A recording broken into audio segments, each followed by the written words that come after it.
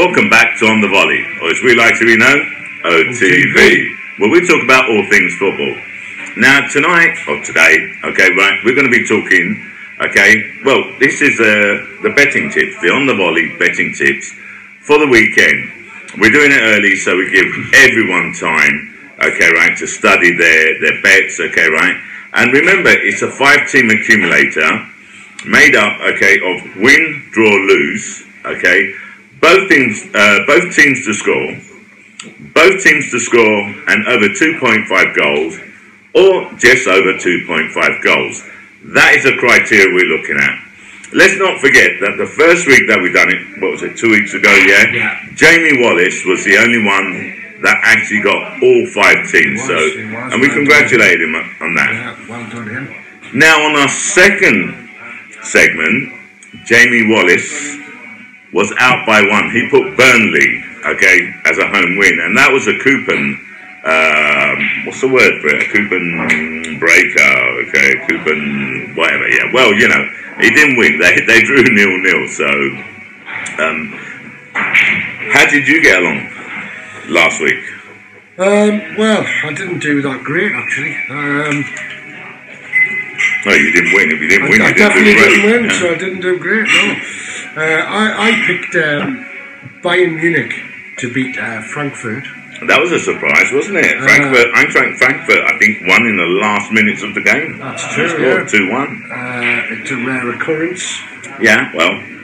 So I lost on that one. A coupon breaker, that's it. Exactly. I picked Hearts to beat Motherwell, and they did. Hearts are flying at the minute. I went for a Serie A game. I went for Torino, who were at home to Juventus. And Juventus won that game, so I had backed Juventus to beat Torino actually. I also went for Burnley v Norwich, and I honestly thought Burnley were going to trash Norwich. Well, like I said, it was a coupon breaker, okay? I think a lot of people actually thought Burnley would beat Norwich because Burnley were at home, so, hey. But that ended up in a draw. And I went for Roma at home to Empoli. And that came in. And it came in, yeah. So, in reality, I got about 3 out of 5. Yeah, you got 2 wrong. 2 wrong. Okay. Now, me, okay, again, crap, because I didn't win. So if I don't win, it doesn't matter how many I get right and how many I get wrong, the way I see it, yeah. I had Leipzig against Bochum, that came in. I had Nice against Brest, that came in. I had Falkirk against East 5, okay, although Falkirk were 1-0 down, okay, right, they came back to win 2-1. I had PSV against Sparta Rotterdam, and that was a great game actually. I think he ended up 5-3 to PSV if I remember. But they won, it came in, so the one that let me down was Verona against Spezia. Okay, I think Verona won like 4-0 or something, I can't remember the score now, yeah. But Spezia... Quite surprising that one, wasn't it? I expected Spezia to score, yeah, and this is the second time where, you know, I thought about putting over 2.5, but I said, no, they'll both score. Let me put both teams to score and over 2.5. And one lets me down, but hey, that's what it is. Okay, that's football for you. Well, you know, as we say, the ball is round. The ball is definitely round. Yeah, that's what they say in Italy, anyway. Look, hold on a second. We had quite a few more people put in their predictions in the comment section. Tom Chambers put his in, he got 4 out of 5. Okay. The only one that let him down was Doncaster at home to MK Dons, and Doncaster, second from bottom in the league, if I remember rightly. That was a surprise result, because they ended up winning 2-1. You know, and there again, another coupon breaker, the way I see it. Tony Giardina, oh man, that guy, I mean, he's just mad. He put 5 draws on. Yeah. But when you look at it, they weren't bad. The only 2, I mean, Man United, Everton. Man United, Everton come in. Palace versus Leicester came in. Brighton versus Arsenal came in. Spurs against Villa, that could have come in, but Spurs won 2-1, if I remember rightly. That's right, yeah. the shock was Coventry against Fulham, because Coventry completely annihilated. They demolished Fulham. Yeah, that came out so of the blue, like, completely. yeah, and I worked out the odds. Okay, Did you like see what this. I did there? Came out the blue. Yeah, I saw that. I didn't find it too funny, but okay, I hope you lot caught it. Anyway, but as I was saying, Tony Giardino. Okay, I worked out the odds like this, per forfait. Okay, and it was over 2,000 to 1 if it come in. Yeah, I'm not too sure, 2,000 or 3,000 to 1. I'd worked it out, I can't remember. But that was like, I mean, it was a mad bet.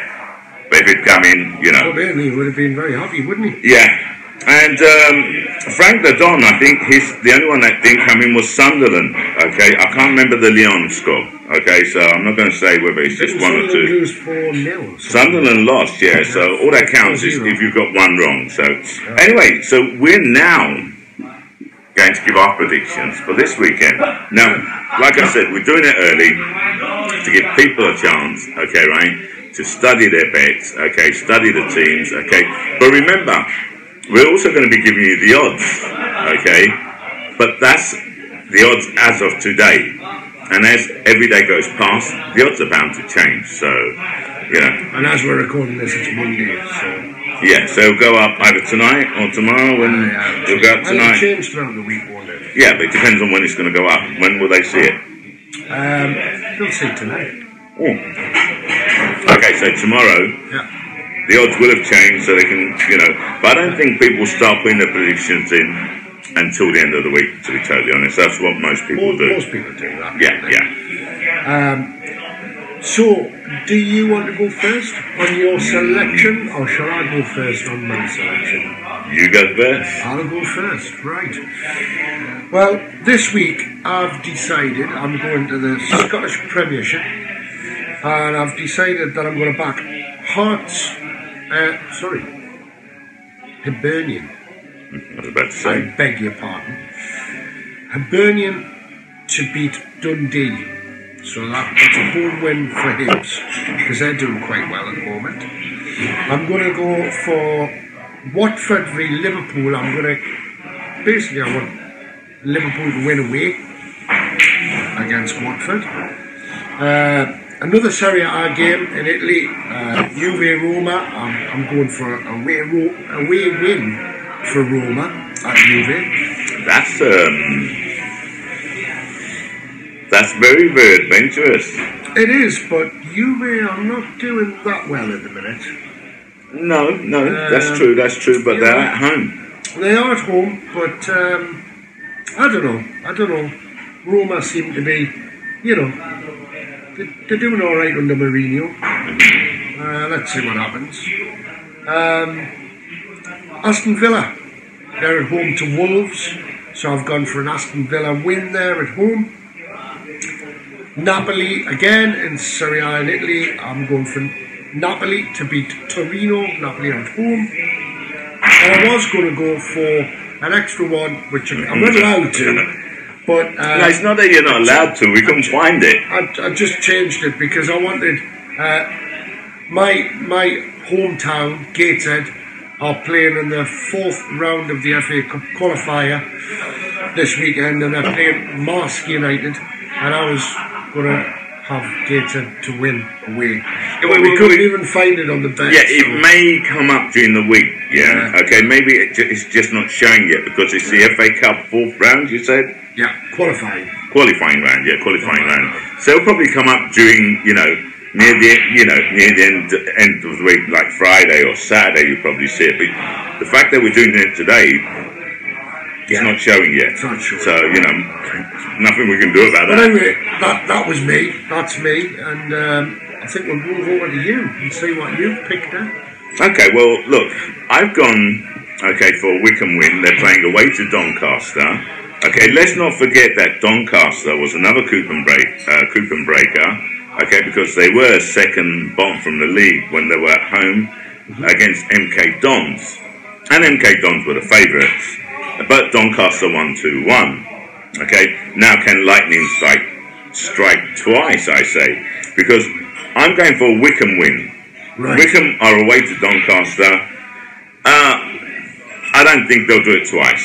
Okay, they're not having a good season at the moment, but hey, you know, anything can happen. Maybe, you know, their confidence levels are up. Okay, right. Maybe they can believe they can. A good push, that, right? Yeah, it may have done so, but I'm still going to go with Wickham because I think they're a great team at the moment. They're very attacking and they score goals. So Wickham Wanderers.